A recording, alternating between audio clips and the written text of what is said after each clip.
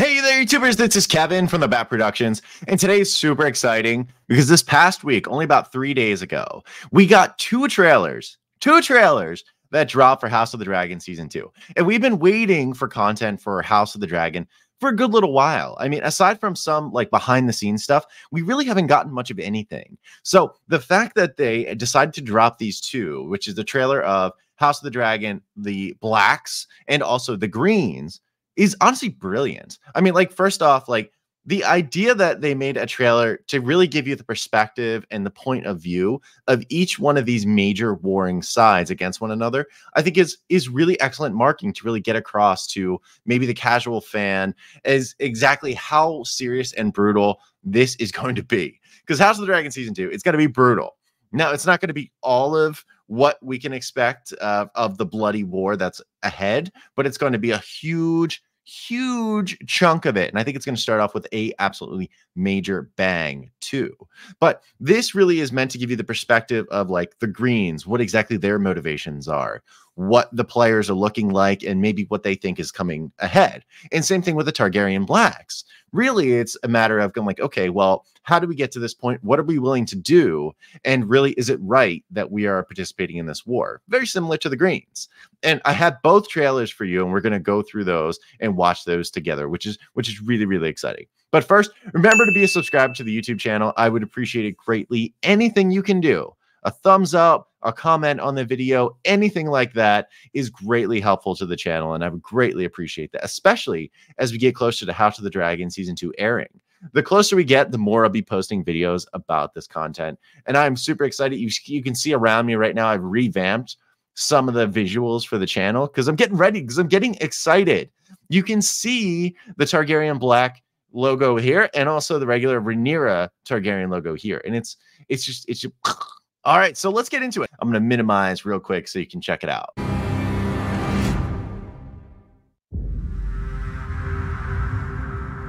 My father chose me, his firstborn child, to succeed him. He held to his decision until death. And yet, Alicent's son sits my throne. I mean to fight this war and win it.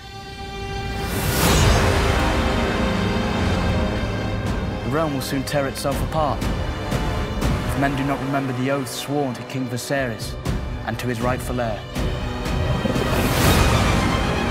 The Hightower's are marching. You must crush this beast at its head. Our terms are very simple. Renounce the false king and bend the knee to the king, or your house burns.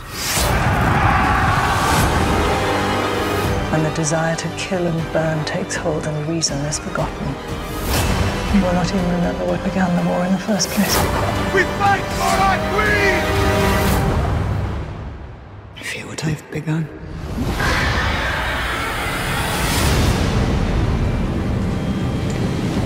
Now that is a proper trailer. Like, immediately, I am so into that. I mean, like from beginning to end, it's absolutely brilliant. I mean, obviously, one of the biggest things that comes out of it is you can see that Daemon is ready to go. This boy is ready to ride. I mean, the fact that they have like a pretty popular war council assembled. I guess they call it the Black Council. They're ready to go. They know what's happening. Rhaenyra is like, listen, there is a usurper on the Iron Throne, and they're trying to take what's rightfully mine from me. And Rhaenyra is not having it. And mind you, her kid just died at the end of season 1. Her kid died. Lucerys is gone, and that is because of the Greens, more specifically Aemond. But it only happened because they were recurring favor for the battle that's about to come. So really, there's not a lot of diplomatic solutions in Rhaenyra's mind, and certainly not in Daemon's mind, that is going to be on the horizon. Really, the biggest thing that we're looking for in episode 1 is probably going to be the retaliation from the Targaryen Blacks to the Greens for what happened to Lucerys. And I will say, when I show you the Green trailer, I think you're going to see more along the lines what I mean. I'll try to pause it when I see it in the actual part of the trailer. You're going to see what I mean, basically, without me going into too much meaning, if you haven't listened to the books. And if you haven't listened to the books or read the books, let you know I have the audiobook recordings on my channel of me doing the actual narration, which is really fun. You should watch out for those. But for the Targaryen Blacks, it looks like we could see the Cardinal twins, one of the Cardinal twins at least, because remember, one is on the side of the Targaryen Blacks and one is on the side of the Targaryen Greens, which again is just kind of symbolic of how it's like brother versus brother, how the Americans talk about the American Civil War. It's very much that kind of vibe that's going on with House of the Dragon Season 2 and A Dance of the Dragons that's coming up. I love that we're seeing all the dragons. That we're seeing Caraxes in there. Ooh, when I see Syrax just lining up to get ready to battle, I'm just so excited. Especially Caraxes. When you have Daemon go like, listen, it's easy, surrender, or we're gonna murder you, essentially. Oh, it gets my blood going. Oh, does it get my blood going? I can't wait. Honestly, I've been waiting for House of the Dragon Season 2 for ages. And I mean, we see the Valarians, they were involved there. We get to see a few different dragon riders in there. So I think we saw Moondancer kind of at one point within the trailer itself. It was just a really, really awesome piece of literature. I mean, I'm gonna pop it back on the screen here and we can really run through this a little bit. I mean, obviously you have the usurper that is engaged in all this. I actually don't know who this guy is. I have to pick him out. But you can see them just sitting there having a feast, but really trying to talk this at Daemon. Look at him with this stupid smirk. I love it. I love it so much. It is genuinely such a cool thing. Here, well, they're a little afraid of Syrax. Rhaenyra, certainly not. And this is a good shot because this shows them going north. Because at some point in the upcoming season, a really important ally for any of the houses, but particularly for Rhaenyra, most likely is going to be the Starks. And everyone loves the Starks, right? Ice, winter is coming. And it looks like they are coming to winter this time around. And they're going to try to get the friendship of House Stark, which, who knows? Maybe it'll go really well. I think it will. But that's some of the biggest stuff in the trailer. I mean, you're up at the wall. And just to zoom back a little bit, that is Jacaerys. Jacaerys, he's up there. He is trying to basically talk with the Starks, and he's talking with the folks at the wall. And I wouldn't be surprised if they slip in the prophecy at some point here. I probably wouldn't. I don't think we really want to hear about the prophecy with the White Walkers and stuff anymore, but I have a feeling that's exactly what's going to come up. And I think some of this with the battles, I don't know exactly what it's going to be, but I think it may be the Battle of Rook's Rest. But it really depends how they decide to stretch out Fire and Blood into this season. Oh, Aemon's ready. Let's go. Otto doesn't seem happy about most of the things. Of course, Corlys Velaryon, who's you can see his age. He's wearing a little bit now that he's got a little cane. Although he was recovering in season 1, so to be fair, it could just be recovering from that injury. But whatever. I'm sure most people are just going to talk about his stupid wig anyway, because that's all House of the Dragon fans seem to be into.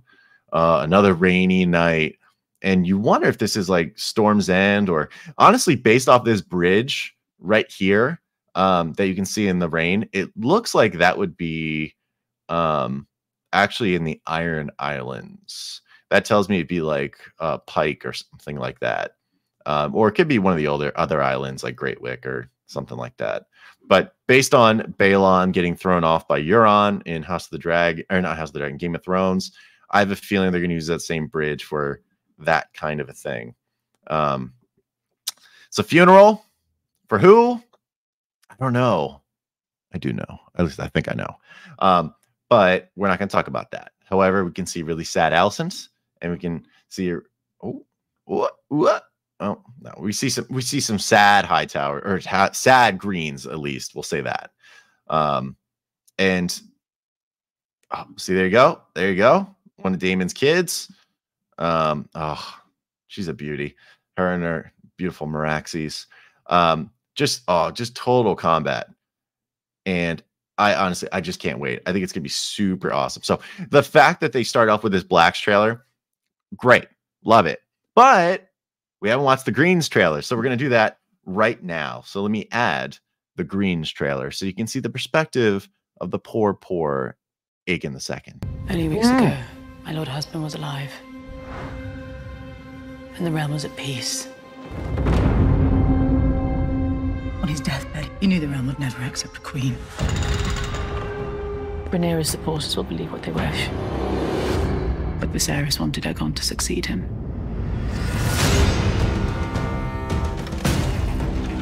They wish now not for the good of the realm, but for the satisfaction of vengeance. Plot against the king, and I will pay it back 100 times over. I'm as fearsome as any of them. I love this. I have to pause real quick, because up to this point, like we just saw a second ago, it looks like Otto Hightower doesn't really want to have them all engaged in warfare, but it looks like Aegon II feels totally differently. You know, the guy who was pretty reluctant to be king, it seemed like in season 1. In season 2, he's like, listen, now that I'm king, anyone wants to come for me, I'm gonna hit you with some receipts real fast, and they're gonna be hard and furious. But even to the point where if we dial back a little bit, you can see a crown on a helmet here, and this is going to be his war helmet, I would imagine, when he gets on Dreamfire, his dragon. That's Aegon the Conqueror's crown. Again, he's been given like every sign of legitimacy, as Otto Hightower said in season 1. And I think to some degree, you know, it's getting to his head. Maybe he's not like fully like Joffrey, like, you know, kill them all or anything like that. But he is starting to feel a little confident about his reign at this point, to where it seems like he's kind of into warfare. But I'll shut up and you can keep watching this. You have no idea the sacrifices that were made to put you on that throne. My uncle is a challenge I welcome, if he dares face me. Now that was a big one. I have to say this real quick. We can't let that go. Aemon Targaryen, obviously a guy that I think a lot of people have fallen in love with, including myself. Like, I liked him in the books when I read about him. However, when I saw him on screen, his on-screen portrayal, I'm like, this dude's a badass. Like, he is as much of a badass as I expected. And the fact that like Daemon and Aemon on screen are pretty equal badasses, and knowing that there is a culmination of sorts, without getting, you know, too much into it, I love the build. I love the build. It's like the blood hungry guy on each side. They're aiming their guns right at each other, and I love that. I think it's huge. But meanwhile, like, each side has their own people that do that. Alicent and Rhaenyra really is kind of what it's about. However, it's also kind of Rhaenyra and Aegon II, because, you know, he's the usurper, so she has to kind of have him both ways. But realistically, it came down to Rhaenyra and Alicent. Now, this one's Aemon and Daemon. And then, of course, they have the two Cardinal twins, like I had mentioned before. It's kind of a big deal. I mean, and then you have these council advisors that are also a significant role. Now, Corlys plays a much bigger role than just being an advisor, of course. He has the best navy in Westeros, and he's the richest guy in Westeros, so he's a better ally than Otto Hightower in that regard. But Otto is also one of the wisest guys. But if you've seen from the trailer, like you look at this one right here, they're talking to Sir Criston Cole. Aemon's talking to Cole. And you can see the chain around Cole's neck. That is the Hand of the King chain, which means Otto Hightower is out. That means Aegon II has gotten tired of Otto's crap. So these two right here, these warmongers, essentially, are going to be the ones that are going with an impulsive, confident Aegon II. So that's something to think about as we head into season 2 of House of the Dragon. But I'll shut up and let the trailer continue. We will prevail and bring forth peace. But you must accept that the path to victory now is one of violence. Good. To war, then. See what I'm saying? Aegon is so into the idea of violence now at this point. And, you know, maybe because he was formerly like kind of a rich drunkard and it sounds really fun to him. But I will tell you a little earlier in that clip, it sounded like Otto didn't really want war. He wanted peace. Maybe do it from a diplomatic standpoint. Because even though you could argue like everything in season 1, like him just usurping the throne could have been basically saying like a guarantee of violence. You could argue instead it was him just getting a diplomatic foothold and saying like, listen, we already took the throne. Let's figure out something else other than the throne, because you can't have it. So, but reality, that was like the worst thing they could have done to prevent war. So, and both sides are kind of right. Like Alicent thinks that Viserys told her that Aegon II was the guy to fulfill the prophecy. But no, he was just loopy. He was on drugs and milk of the poppy. It was not accurate. He thought he was talking to Rhaenyra. And he was saying, oh, Rhaenyra, you got to be on the Iron Throne. So both sides think they're correct about this, but not the case. All my life, I've endeavored to serve both my house and the realm, and somehow none of it matters. Hold to your courage for the one true King, Aegon!